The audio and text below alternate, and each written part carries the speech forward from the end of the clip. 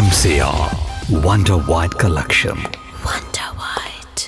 Surya and Karthik, you ரெண்டு பேர் வச்சு படங்கள் பண்ணிட்டு இருக்கீங்க. Is any particular reason? The likability இருக்குல்லையா, பிடிக்கிற விஷயம் இல்ல, அவருக்கு பிடிக்கிற விஷயம் ஒண்ணா இருக்கு படம் பண்றோம். என்கிட்ட வந்து இது வரைக்கும் யாருமே வந்து விஜய் சாருக்கு ஒரு கதை இருக்கு, நீங்க ப்ரொடியூஸ் பண்ணுங்க, இது வரைக்கும் யாரும் என்கிட்ட கதை சொன்னது இல்ல. எந்த ஒரு வில்லுக்கும் பொருத்தமான அம்பு தேவை.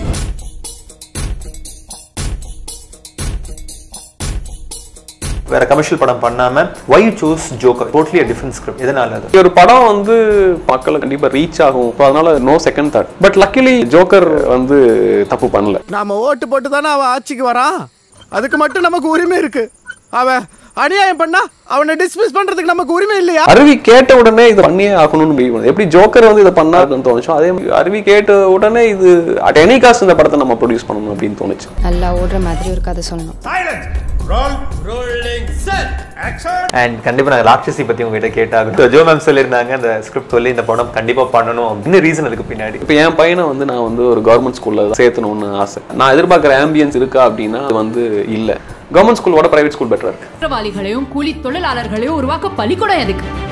எங்க இருந்து வந்தானே தெரியல. பொம்பளை அடிதெல்லாம் ரொம்ப அன்கண்ட்ரோலபிளா போயிட்டு இருக்கேன் அம்மா. ஒரே ஒருத்தி இங்க இத்தனை பேர் இருந்தோம். இப்போ உங்களோட மூவி ப்ரொடக்ஷன் கிராஃப் பார்த்தீங்கன்னா ஒரு பிசினஸ் ஸ்ட்ராட்டஜியா இது இல்லை எதனால எப்படி? ஓகே, இப்படிதான் படம் பண்ணணுங்கிற ரூல்குள்ளேயே நம்ம இல்லை. எனக்கு இது என்டர்டெயின்மெண்ட் மீடியம். சொல்ற விஷயம் எதுவா இருந்தாலும் சரி, அது வந்து ஆடியன்ஸ் போர் அடிக்கூடாது. நல்லா இருக்கிற எந்த கதை வந்தாலும் பண்ணுவோம். வணக்கம் IndiaGlitz நேயர்களே, let's welcome the dream warrior mister SR பிரபு. எப்படி இருக்கீங்க? நல்லா இருக்குங்க. சூப்பர். நிறைய பேர் எங்ககிட்ட கேட்ட கேள்வி என்னன்னா வந்து how you related to Surya sir's family or cousins இல்லனா வேற ரிலேஷன்? ஸ்ட்ரைட் கசின்ஸ் அண்ணா, ஃபர்ஸ்ட் கசின்ஸ்னு சொல்லுவாங்க இல்லையா, அதுதானே. என் அம்மாவும் இது சூர்யா காத்தினா அம்மாவும் சிஸ்டர்ஸ். ஸோ இவங்க கசின்ஸ் வச்சு ப்ரொடியூஸ் பண்ணுறதுனால என்ன அட்வான்டேஜஸ் அண்ட் டிஸ்அட்வான்டேஜஸ் இருக்குது? டிஸ்அட்வான்டேஜ் எல்லாம் இங்கே எதுவுமே கிடையாது. Every thing is in advantage.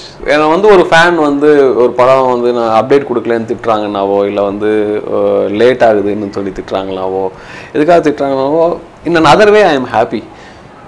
அண்ணா மேலே இருக்கிற பாசத்தில் தான் வந்து என்ன ஒருத்தன் திட்டுறான் அப்படின்னு நான் சொல்கிறேன். பரவாயில்லையே தம்பி வந்து இவ்வளோ பாசமாக இருக்கானே நம்மளே தோ. இது வந்து அந்த இடத்துல வந்து நாங்கள் எப்படி ரிலேட்டடுங்கிறதெல்லாம் முக்கியம் இல்லை. சூர்யானாவுடைய படத்தை அப்டேட் வந்து நீ ஏன் கொடுக்க மாட்டேங்கிற, நீ வந்து அப்டேட் கொடு இல்லைன்னா ஒதுங்கி போன்னு சொல்கிற அளவுக்கு அவ்வளோ பாசம் நம்மளோட வெறியாக இருக்கானே ஒருத்தன் அப்படின்னு நமக்கு சந்தோஷம் தான் இருக்கேன். தவிர அவங்கள வந்து நான் எப்பவும் இதாகவே நான் பார்த்ததே கிடையாது. ஸோ அந்த வகையில் அது வந்து எனக்கு இன்னொரு அட்வான்டேஜ் தான். இவ்வளோ பாசமாக எப்படி ஒருத்தங்க இருக்க முடியும்? ஸோ அப்படி இருக்கப்போ it is always an advantage for summon ஏன்னோ அவ்வளோ டைஹார்ட் ஃபேன் இருக்கிறது. அதனால அவங்க நம்மளை திட்டினாலும் அது வந்து சந்தோஷமான விஷயம் தான். சரிடா தம்பி நீ அப்படியே மாறிடாத அப்படி தான் நான் சொல்லுவோம். அண்டு அட்வான்டேஜஸ் தான் நிறையாது. எனக்கு டிஸ்அட்வான்டேஜே என்னால் சொல்ல முடியும். டிஸ்அட்வான்டேஜ் ஒன்று தான் டிஸ்அட்வான்டேஜ் சொல்லலாம்.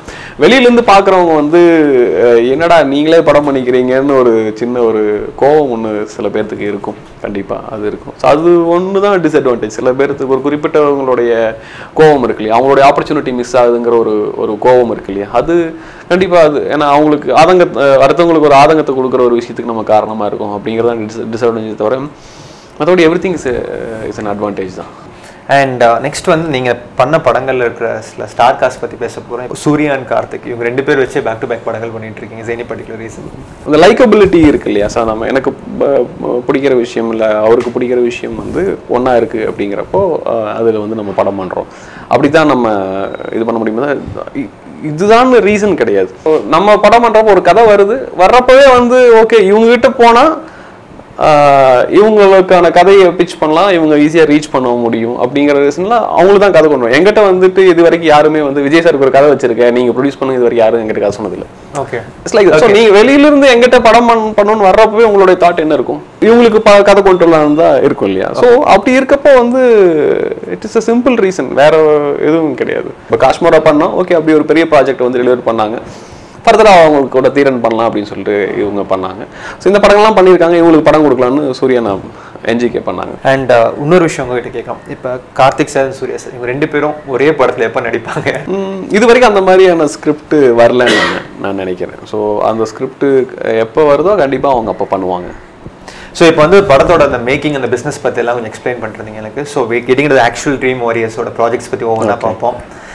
ஸ்டார்டிங் வித் என்னோட ஃபேவரட் படம் சகுனி. இன்னைக்கும் டிவியில் போட்டாங்க ஜாலியாக பார்த்துட்டு இருப்பேன்.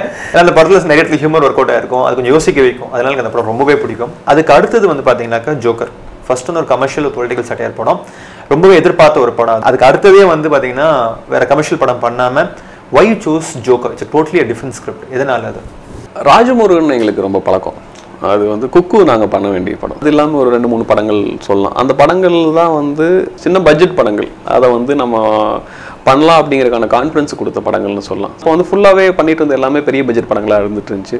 ஒரு நாள் இப்போ ராஜமுருகன் வந்து இந்த மாதிரி ஒரு ஐடியா இருக்குது படிங்க அப்படின்னு சொல்லிட்டு கொடுத்துருந்தாரு. பிரகாஷ் பிரதர் அவர் தான் வந்து படிச்சுட்டு இன்ட்ரெஸ்டிங்காக இருக்குது நம்ம பண்ணலாமா, பட் ஒரு விஷயத்த சொல்கிறதுன்னு முடிவு பண்ணியாச்சு. சொல்கிறத சரியாக சொன்னால் கரெக்டாக இருக்கும். நீங்கள் உங்களோட ஃப்ரீ ஹேண்டில் நீங்கள் வந்து நீங்கள் எழுதி இன்னொரு வருஷம் நம்ம பண்ணலாமா அப்படின்றப்ப ராஜமுருகன் இன்னும் ஹாப்பி ஆகிட்டார். ஸோ இது பண்ணார். ஸோ அப்போ வந்து படம் அந்த கதையை படித்து முடித்தோடனே வந்து இது எவ்வளோ படம் பண்ணுங்கிற தாட்லலாம் இல்லை. இப்படி ஒரு படம் வந்து பண்ணுனா கண்டிப்பாக வந்து இது மக்களுக்கு கண்டிப்பாக ரீச் ஆகும், நிச்சயம் ரீச் ஆகும் அப்படிங்கிற ஒரு தாட். ஸோ அதனால் நோ செகண்ட் தாட், இது பண்ணுறோம் அப்படின்னு சொல்லி முடிவு. இது பண்ணுறோன்னு முடிவு பண்ணதுக்கப்புறம் இது எப்படி நம்ம அச்சீவ் பண்ண முடியும் அப்படின்னு சொல்லி நாங்கள் எழுதி கிழிச்சிக்கிட்டே இருப்போம் பேப்பர். ஸோ அது ஓகே இவ்வளோ பட்ஜெட் பண்ணலாமா, எங்கே என்ன பிஸ்னஸ் இருக்கும் என்ன இதுன்னு சொல்லிட்டு ஒரு என்ன சொல்கிறது ஒரு டேரிங்கான ஒரு விஷயம் தான் நினைக்கலாம். அப்போ அது தெரியல.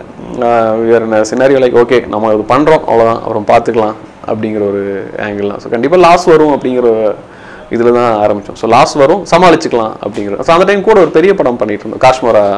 அது வந்து பண்ணிகிட்டு இருந்தோம். So Kashmira was like a back phone. But luckily joker வந்து தப்பு பண்ணல.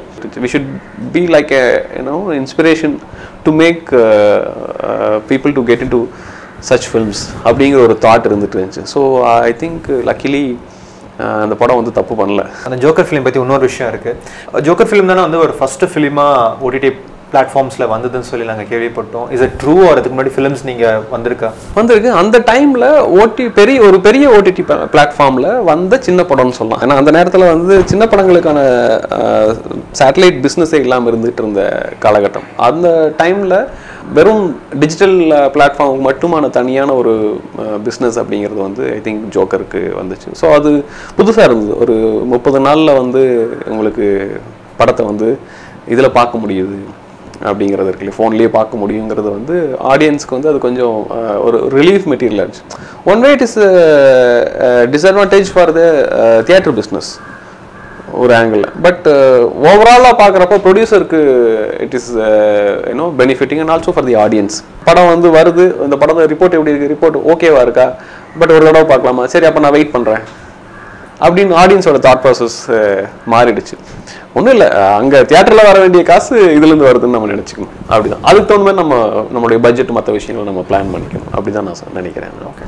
ஸோ இப்போ உங்களோட மூவி ப்ரொடக்ஷன் கிராஃப் பார்த்தீங்கன்னா ஒரு பிஸ்னஸ் ஸ்ட்ராட்டஜியாக இது இல்லை, எதனால எப்படி இந்த மாதிரி? இல்லை, there is no such rule that okay இப்படி தான் படம் பண்ணணுங்கிறதெல்லாம் ரூல்குள்ளேயே நம்ம இல்லை. எனக்கு இது என்டர்டெயின்மெண்ட் மீடியம். இந்த என்டர்டெயின்மெண்ட் மீடியமில் சொல்கிற விஷயம் எதுவாக இருந்தாலும் சரி அது வந்து ஆடியன்ஸை போர் அடிக்கக்கூடாது. அதுதான் பேசிக் ஐடியா. ஸோ நல்லா இருக்கிற எந்த கதை வந்தாலும் பண்ணுவோம், அவ்வளோதான். இந்த கதை ஒன்று கேட்ட கதை நல்லா இருக்கு அப்படின்னா இம்மிடியேட்டாக வில் டூ தட். சில நேரத்தில் ஒரு சூப்பரான ஒரு சப்ஜெக்ட் வரும்.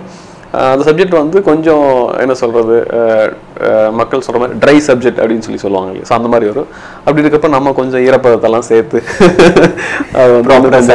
ஆமாம் அதை கரெக்டாக கொடுக்குறப்போ அது இன்னும் ஈஸியாக ஆடியன்ஸ் அதை வந்து எடுத்துக்க முடியும் அப்படிங்கிறது அதனுடைய இது. உங்களோட ட்ரீம் வாரியர்ஸ் பேனரில் வந்துட்டு அருவி படம் வந்து நீங்கள் ரிலீஸ் பண்ணியிருந்தீங்க. அண்ட் நிறைய ப்ரொடக்ஷன் ஹவுசஸ் வந்து ரொம்ப தயங்கினாங்க அந்த படத்தை எடுத்து ரிலீஸ் பண்ணுறதுக்கு. பட் உங்களை என்ன கன்வின்ஸ் பண்ணிச்சு படத்தோட ஸ்கிரிப்ட்?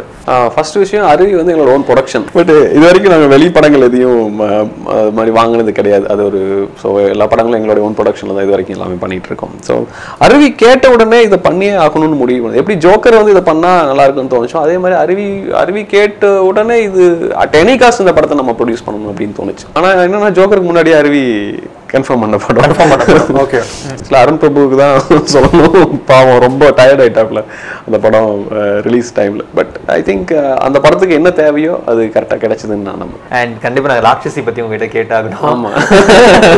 ஸோ ஜோ மேம் சொல்லியிருந்தாங்க இந்த ஸ்கிரிப்ட் சொல்லி இந்த படம் கண்டிப்பாக பண்ணணும் அப்படின்னு சொல்லிட்டு. இது என்ன ரீசன் அதுக்கு பின்னாடி? இந்த படம் கேட்ட உடனே எப்படி வந்து உங்களுக்கு ஜோக்கர் அருவி மாதிரி படம்லாம் வந்து ஆஹா இது நிச்சயமாக வந்து நம்ம ஆடியன்ஸ் கிட்ட நம்ம இதை பற்றி பேசணும் அப்படின்னு தோணும் இல்லையா? அந்த மாதிரியான ஒரு படமாக தான் ராட்சசி இருக்கு.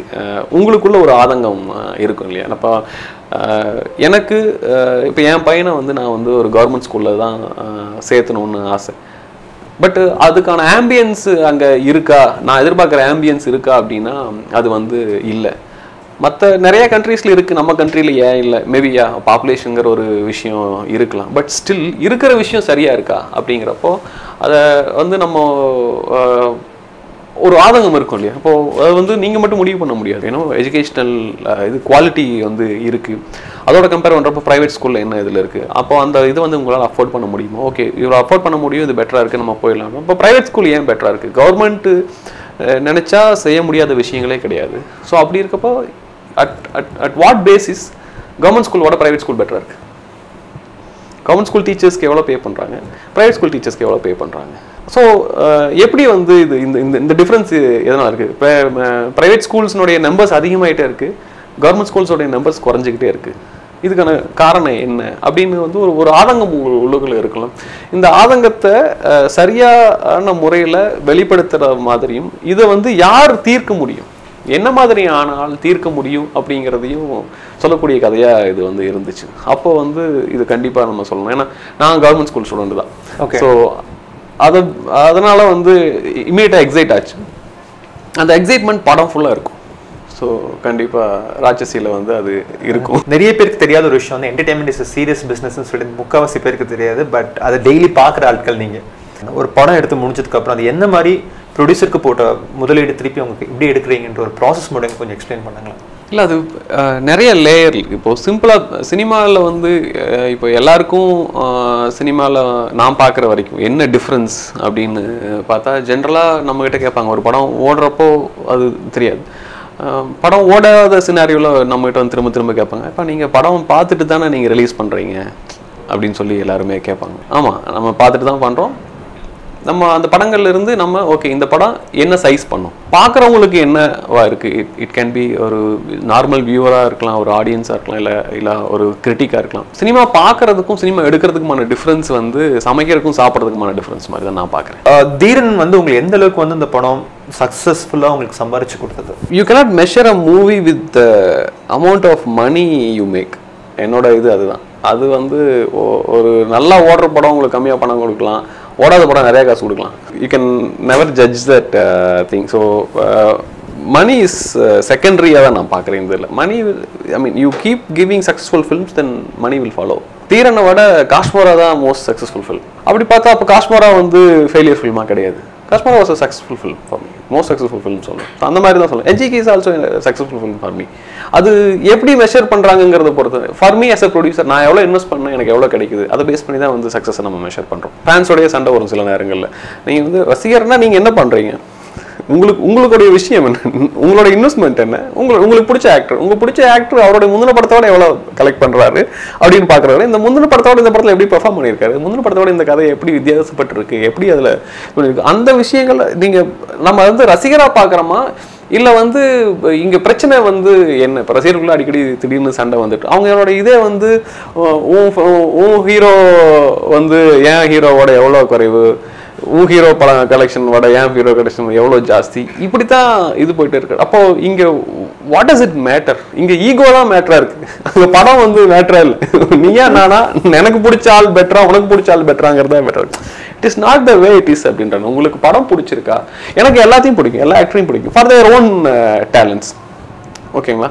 அப்போ எனக்கு இந்த படம் பார்க்குறேன், இந்த படம் பிடிச்சது பிடிக்கல, அவ்வளோதான் இங்கே செகண்டரி. இதை விட யார் பெஸ்ட்டு, இப்போ ஒரு படத்தில் நம்ம இருக்கிறதுனால இந்த படத்தில் வந்து இந்த படம் ஏன் சரியாக வந்திருக்காது, இந்த படம் ஏன் சரியாக வந்திருக்குங்கிறதுக்கான மில்லியன் ரீசன்ஸ் இருக்குங்கிறது நமக்கு தெரியும். பட் ஃபேன்ஸுக்கு அது கிடையாது. அண்ட் நீங்கள் சொன்னீங்க இல்லையா, இப்போ இந்த ஒரு பாக்ஸ் ஆஃபீஸ் வச்சுருந்த ரசிகர்கள்லாம் ஃபேன்ஸ் எல்லாம் வந்து சண்டை போட்டுட்டு இருக்காங்க அப்படின்னு சொல்லி. பட் எக்ஸாக்டாக எங்கள் யாருக்குமே ஃபிகர்ஸ் தெரிய மாட்டேது. பட் காமன் மேனுக்கு அது அந்த பேப்பரில் ஆட் வரும், ஓகே இந்த பாக்ஸ் ஆஃபீஸ் இங்கே இவ்வளோ பண்ணிச்சுன்னு சொல்லிட்டு வாட்ஸ்அப்பில் ஒரு மெசேஜ் வந்துட்டு இருக்குது. எந்த அளவுக்கு ஆத்தென்டிசிட்டி அது, but what is the exact கலெக்ஷனாக அது எப்படி நாங்கள் தெரிஞ்சுக்கிறது?